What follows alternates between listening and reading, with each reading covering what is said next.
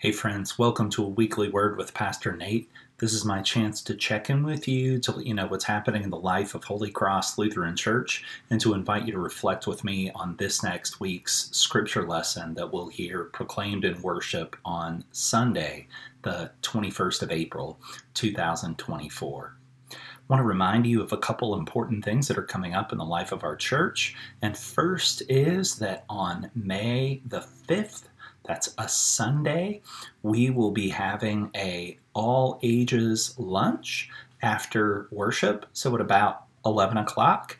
And we want to encourage everyone to come and participate, not just in a meal, but in fellowship and faith conversations between our kids and our adults. We're trying to nurture those cross-generational relationships and help us grow together in our faith and in our relationships with one another.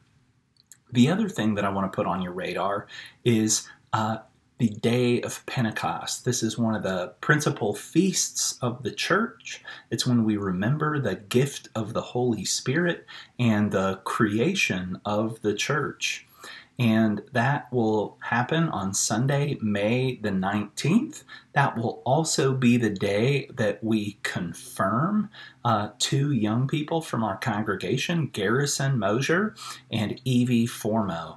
And once again, after worship on that Sunday, we'll have a luncheon to celebrate Evie and Garrison and what God has done, is doing, and promises yet to do in their lives. So I hope you'll make every effort to be there on those two really important Sundays in the life of our church.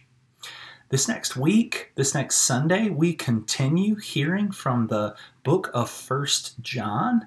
This is a letter that was written to the church that many people believe was written by the same apostle who wrote the Gospel of John, and it certainly echoes many of the same concerns that we hear from the Gospel of John. And this is a wonderful book in that it doesn't just tell us the story of Jesus' resurrection, but it tells us what the implications of the resurrection are for our life together as Christians today. And one of the great concerns of the Gospel of John and of the letter of 1 John is love. And we hear in this week's lesson that love of God happens in and through our love of neighbor.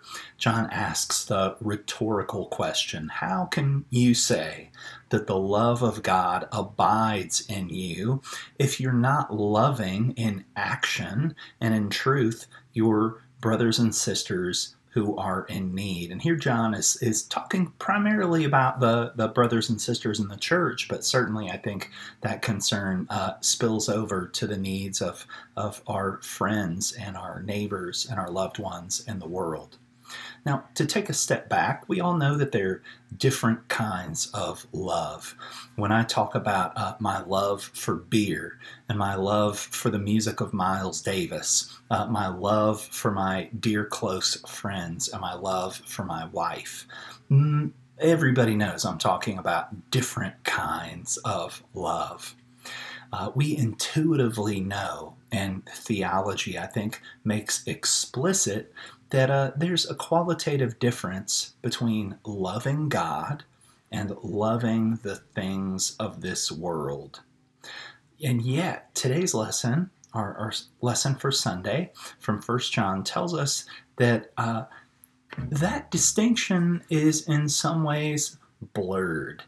We want to make a firm distinction, but it's blurred when it comes to loving our brothers and sisters in the faith. John tells us that our expression of love for one another in truth and in action is the means by which we express our love for God.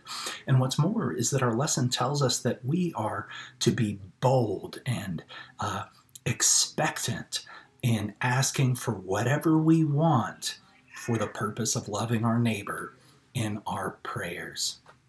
Now, here in our congregation, I am delighted to see so many signs of love for our brothers and sisters who are in need, both inside our congregation and beyond.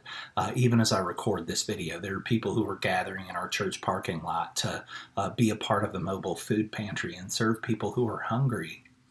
But I wonder what it would look like for us to nurture that love for our neighbors. I wonder what it would look like to grow in it. I wonder what it would look like to nurture a life of prayer in which we can learn to trust God enough to boldly ask for the things that we need to love and care for one another. I look forward to seeing you on Sunday, and I pray all God's best for your life. Let's pray together. O Lord Christ, Good Shepherd of the sheep, you seek the lost and guide us into your fold. Feed us, and we shall be satisfied. Heal us, and we shall be made whole.